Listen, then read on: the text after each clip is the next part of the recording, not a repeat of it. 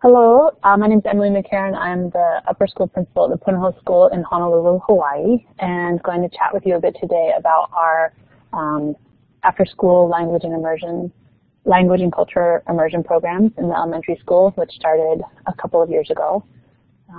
First of all, just want to thank the incredible sponsors of this conference, acknowledge them.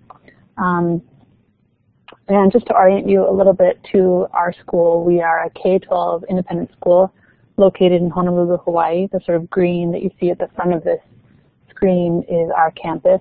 So we're right in urban Honolulu. We were founded 175 years ago. This year we're celebrating a big birthday.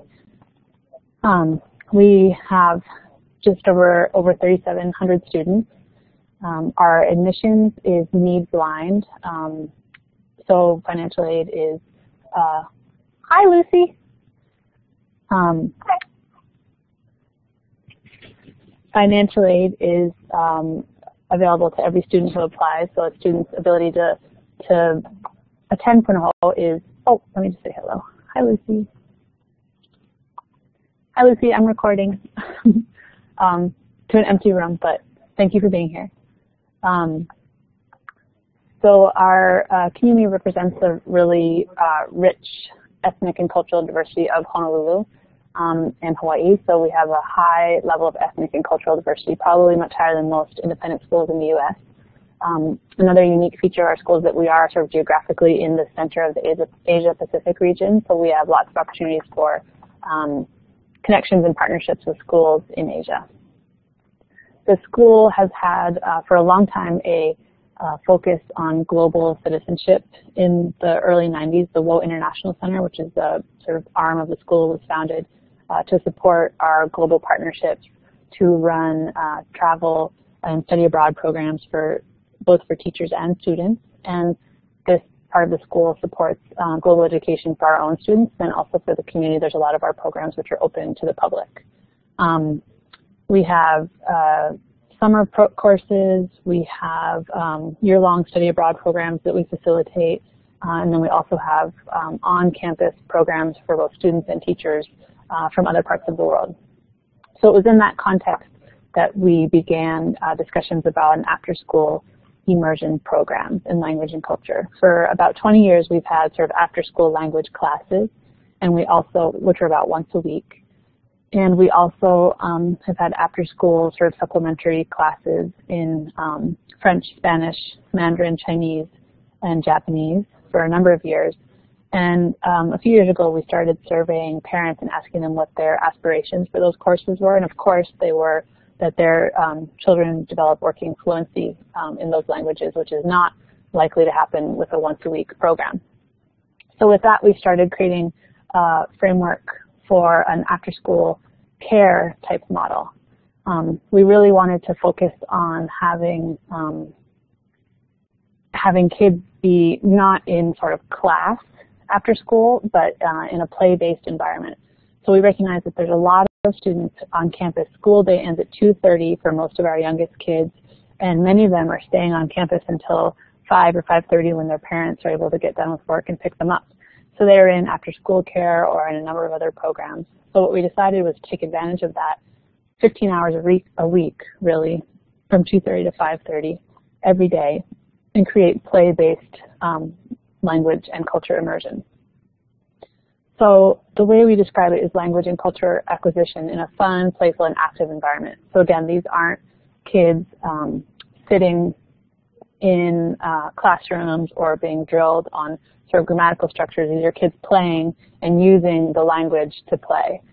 There's some discussions about whether you could call this immersion, because immersion, of course, is dual language immersion is when you are learning content in the target language. But for these after-school programs, the content is really play. So kids are learning how to play board games. They're having to figure out how to get their snacks. They're having to figure out how to go to the bathroom and ask for help and do all the things that you might do in a robust after-school care program, but they're doing it in the target language. So in the first year, we started the program with a pilot program in Mandarin. I'm sorry, this slide got a little messed up in the transition here. So that was in 2013-14. We were in that program, we had kindergartners through 6th graders in a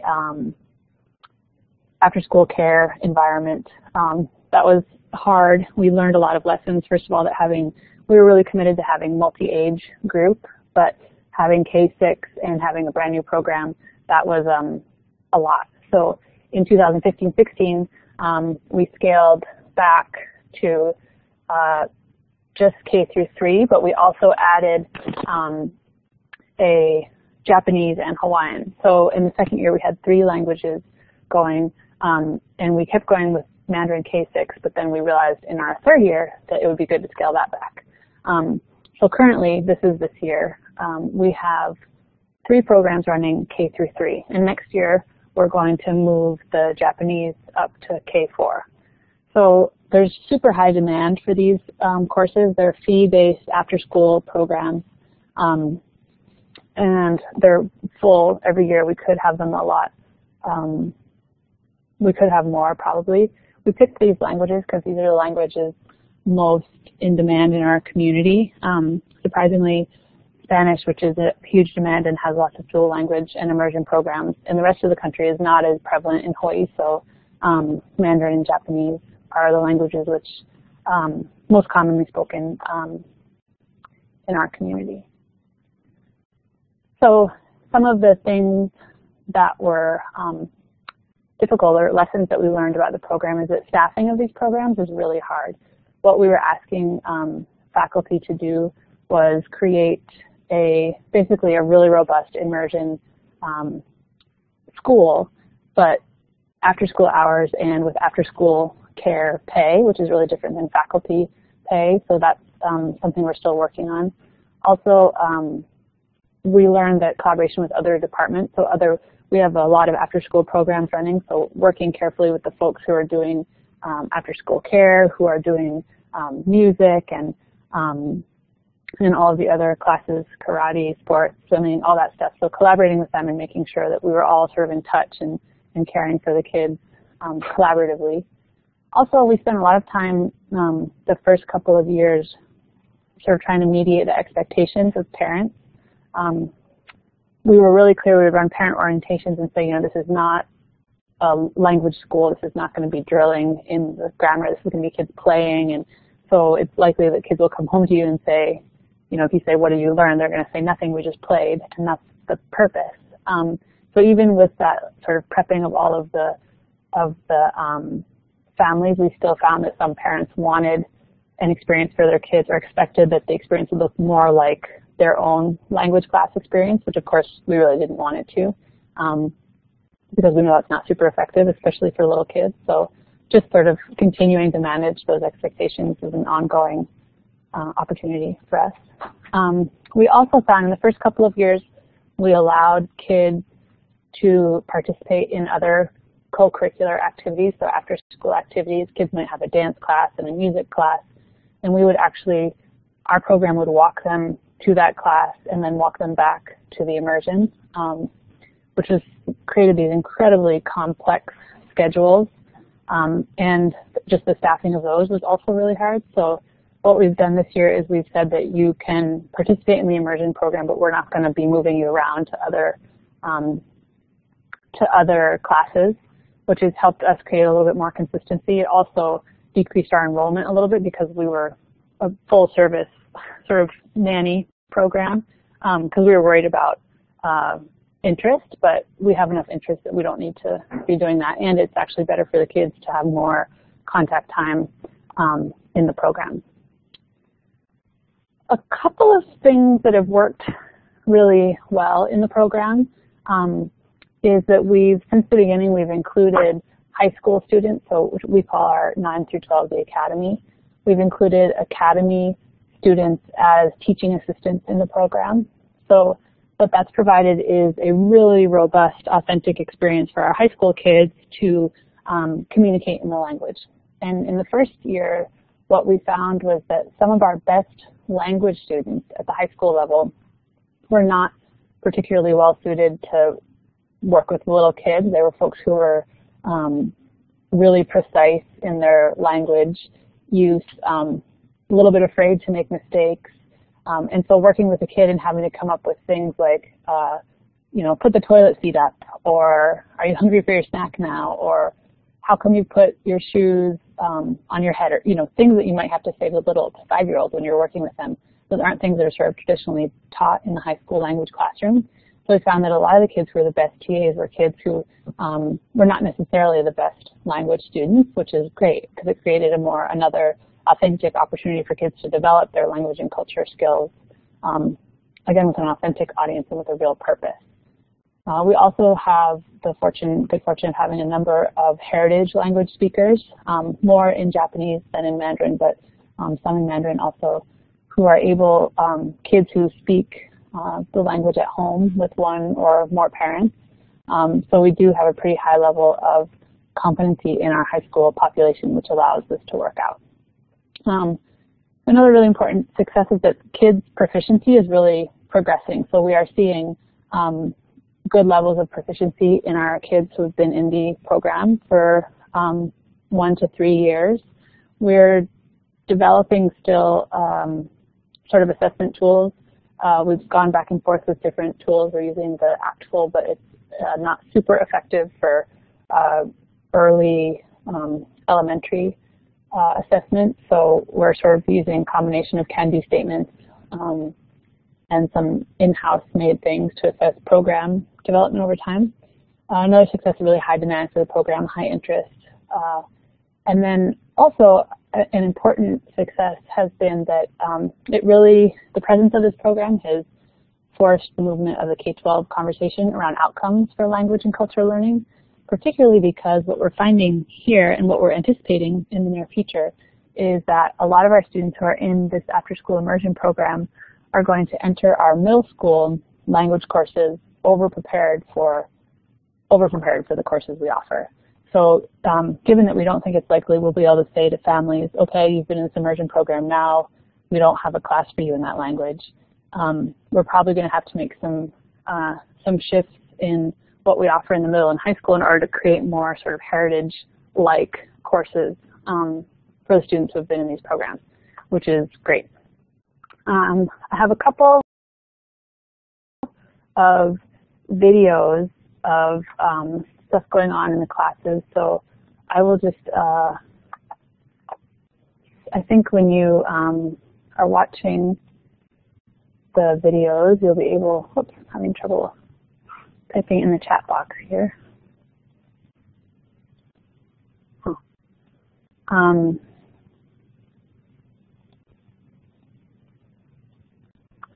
Just a sec.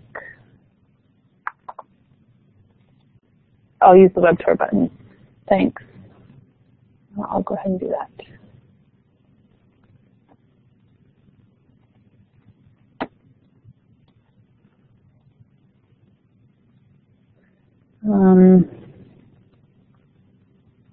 Pardon me while I type this in. The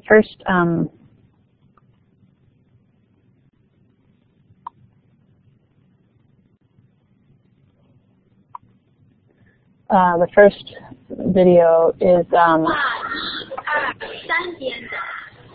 so this is one of our academy students working with one of the kindergartners in the first year of the program. So we'll just watch it and then we'll talk a little bit about it.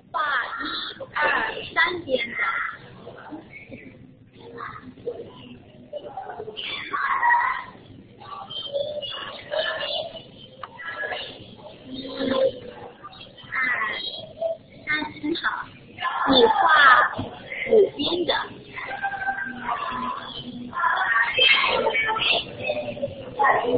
你画五边的。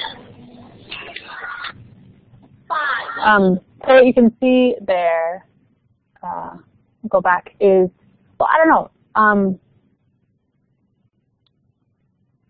Hi, Joy. Lucy or Joy, do you guys have any comments about what you saw there? Hi, Annette. I'll just use the mic really quickly. So glad to have you here. Thank you so much for doing this. I guess I love the idea of pairing high school students with this, with the younger students. And Any feedback from the kids who've worked in the program about, working in this immersion program? Yeah, they love it. I mean, we've seen, we have lots of applicants for the program, and we've started being being a little bit more rigorous about what the process by which we accept kids to work in the program. What the kids have noticed, the high school kids have noticed, is that their fluency increases as much as the elementary school kids. So just to be speaking and interacting in the language for another 2 or 3 hours a day, depending on how long their shift is a huge benefit, even if it's around really basic things like this. High school kid is helping this little girl count, and what you can and do some drawings. And what you can see is the girl is not creating any output, which of course is the ultimate goal, but her input, her understanding of what the TA is saying is actually really, really strong. And you can hear in the video how loud the classroom environment is. I mean, there's kids running around, they're screaming, but because the ratio of TAs and little kids is really small, there's a really high ratio of adults to, well, high school kids and adults to little kids, that there's a lot more sort of one-on-one interaction, whereas in a sort of traditional classroom, it might be one teacher and maybe 15 or 20 kids, but here we have like 60 kids and maybe 20, depending on the day, 15 to 20 adults floating around. So kids, they all And really it seems like a really creative use of scheduling issues, too, for schools to try something like this, because if you can't fit in longer periods of time around language during the school day, making the most of the after school. Yeah. Yeah, because there's always lots of after school time that we think if we don't have. I'm going to put in another video really here. Smart, and it's not do you have any direct questions instruction. You want to It doesn't look like it's direct instruction. It's more individualized and more play-based, and from what I'm observing. And it just seems like more natural use of the language, too. Yes, for sure. Definitely lots more natural use. Let me see if I can, this is I have another video here. It's not going to let me, I don't know why it doesn't let me paste in there. Oh, okay, hold on. This is a video of our Hawaiian program. So this is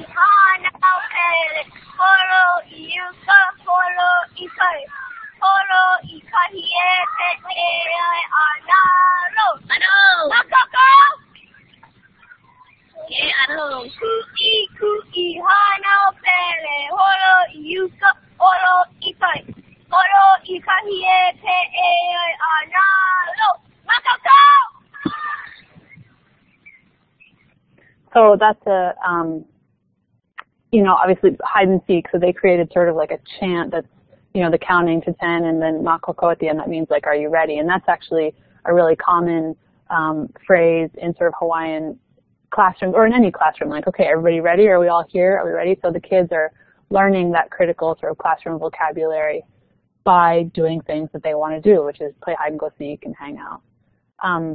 Joy, since you're here, do you want to just pop on the microphone or in the chat box and say where you're coming from and who you are?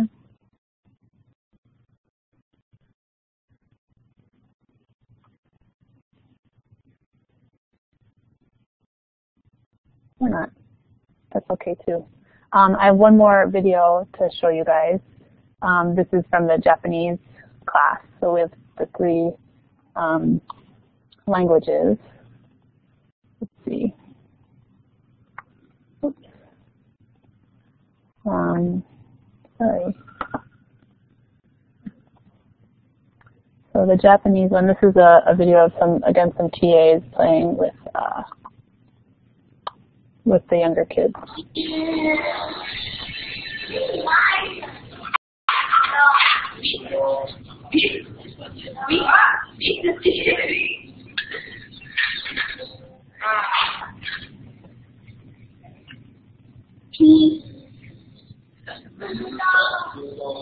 My favorite part about this video is you can see over in the background the girl who's just sort of in the fetal position, and sometimes, particularly in after-school programs, kids just need to rest. So really tending to all their needs, but we can listen a little more as they talk about the food.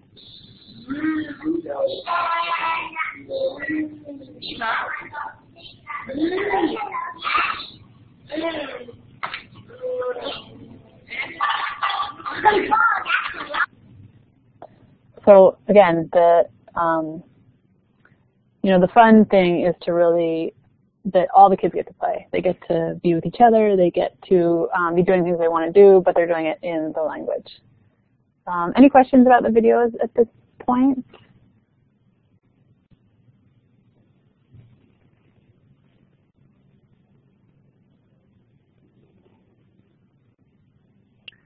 Awesome, thanks, Lucy. So a couple of things, I think some future opportunities, obviously, we would really love to figure out how to do a better job integrating these experiences into the sort of academic day. We have once or twice a week language instruction in the elementary school. So, and what we'd like to do is have the people who are doing those programs also connect with or be the same people who are doing the after-school programs to create sort of more overlap. So if a teacher who's working with maybe a whole grade level gets to know a subset of those kids who are in the immersion program, then you can leverage their competencies to sort of support the learning of the rest of the kids in the full grade level, creating little leadership opportunities. Also, I think we really have a lot of work to do around creating can-do statements for program and individual student evaluation. Parents, of course, want to know how their kids are progressing in their development in the language, and language more than culture usually, but so to have a really clear sense of that. So after a year in the program, it'll look sort of like this. The kids will be able to do this. After 2 years, they'll be able to do this. We've created sort of every year we've had a little bit of a different version of a kind of spiraling curriculum because we want the kids, it's a repeatable program, obviously, and we don't want to have different sort of curricula for the different grade levels. And we want the kids with more competency to be interacting with and supporting the learning of the kids with lower competencies. But that's a really super hard curriculum design challenge, particularly for people who are just working a few hours a day at this, and usually after another full-time job. Another cool, we think, opportunity for the future is the Woe International Center at Punahou. We've always been involved in creating student travel and learning opportunities, and this is actually a picture of my daughter. Last year we traveled with the middle school students to one of our partner schools in China, and she sort of got to come along for the ride. But it'd be really great to create more opportunities for family travel trips that are sort of educationally based, and given the rich sort of network of partner schools that we have, there'd be lots of fun opportunity to do that. And I think we sort of assume that middle school is when kids can begin traveling, but if they go with their parents, they certainly can begin much younger than that. We've also been challenged by some of our partner schools in Japan, actually, to send kids traveling as early as 2nd grade. And we've had some 4th graders travel here for an exchange program, so we're going to send some 4th and 5th graders to Japan, but we're sort of pushing down the barrier of when we're able to send kids abroad. Any questions about any of those future opportunities? Or any stories about other places that are doing things like that? Okay.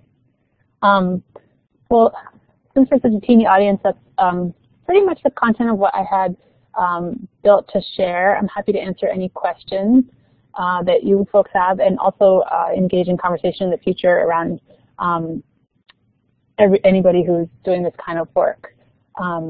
Yeah, thank you for that. No, it's really, there isn't a lot of, traveling with little kids is people think that that's not a reasonable thing, but it's actually a great thing to have sort of family, group of families traveling together. And we do a lot of that actually in the high school. We have, mostly in our music program, our symphony and our band have often traveled, and then we allow tag-alongs. They sort of have to be separate from their kids in some ways, but it creates really neat family opportunities. And so I think there would be lots of cool reasons to do that.